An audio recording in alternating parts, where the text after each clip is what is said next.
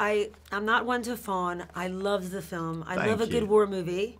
This was beautifully shot. And I understand that it was a personally inspired story in a sense. Yeah, it was inspired by my grandfather who fought in the First World War and told us stories when I was very little. He didn't tell his own children's stories, but for some reason when he got to his 70s, he told his grandchildren. Okay. And so he served on the front for 2 years or so? He did. He served between 1916 and 1918. He was very young, he was 17 years old. He told us stories. They weren't really stories of heroism particularly. They were more stories of luck and chance and how lucky he was to have survived. Even though he won 2 medals, he didn't. They were never about how brave he was, but how lucky. Yes. And when did you realize that there was a film in these stories? When did you start thinking about writing the film? And not till quite recently, actually. You know, I'd always remembered the stories, in particular one about him carrying a message through no man's land, and that kept pulling at me. You know, after I finished the Bond movies, you know, when I had at the beginning of Spectre, I did an 8-minute single shot, which also gave me the sense that maybe I could tell a movie like this, a whole movie. And that, plus a little bit of added confidence of having supervised the writing of 2 Bond movies from nothing, gave me the confidence to sit down and write something myself. So I guess it was quite recent. I'm glad that you alluded to the technical shooting of this film. It is quite spectacular. How complicated was that one-shoot look? It was very complicated. A lot of rehearsals. Obviously, if you think about it, we had to construct the set, which is the journey of the movie, to be exactly the right length for the scenes. So it's all very well writing, you know, they walk through woods, down through an orchard to a farmhouse and up a road and there's a canal. But the orchard had to be exactly the right length for the scene, and the scene couldn't be longer than the orchard, and the orchard couldn't be longer than the scene.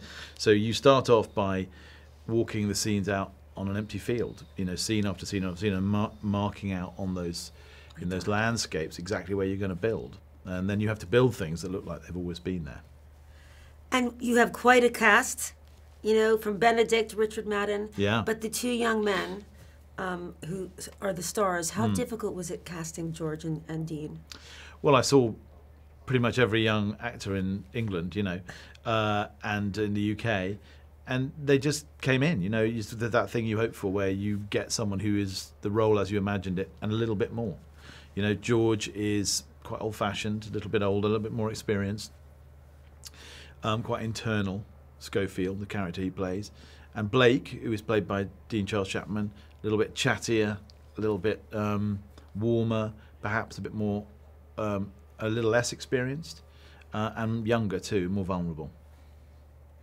They're fantastic. And everyone loves Andrew Scott and Richard Madden, sorry.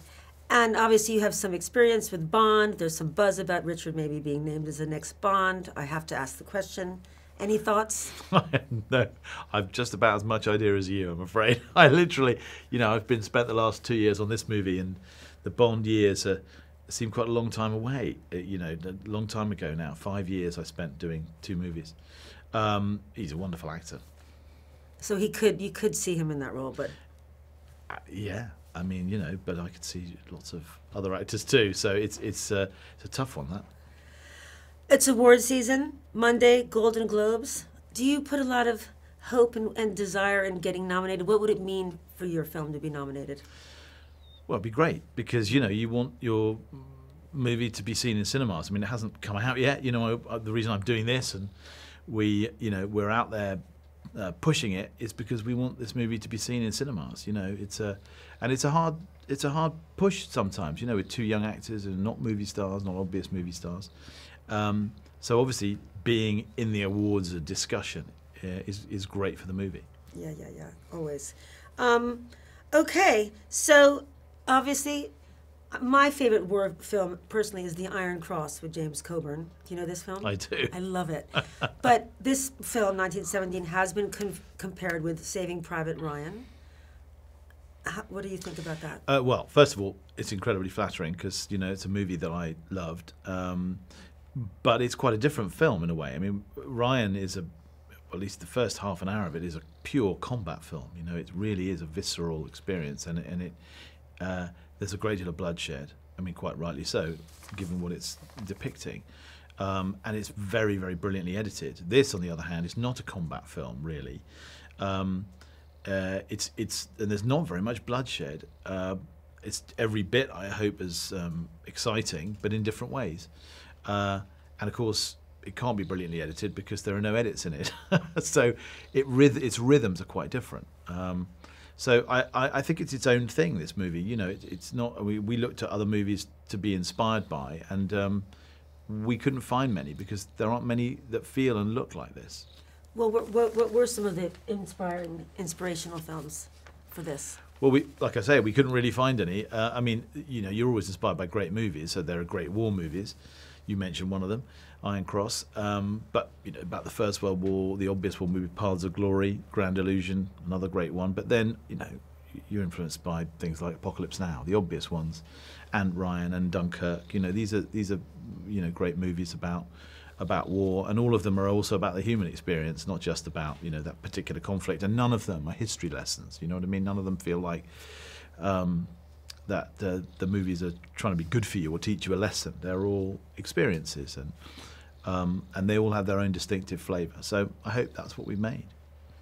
And the score, the musical score, it's phenomenal. It's beautiful. I'm glad you say that because I agree with you. I think it's a wonderful score by Tom Newman. I think it's one of his finest, you know, moments. And it's not an easy movie to score because it's so present tense, you know, and it's very linear. There's no, you know, you're locked into this one journey with these two characters, and you know, you can't comment on it really. And music so often is commenting or distancing the audience in some way from the action. Here, it's the opposite. Thank you for watching. If you want more extra, hit the subscribe button and the bell so you'll never miss a video.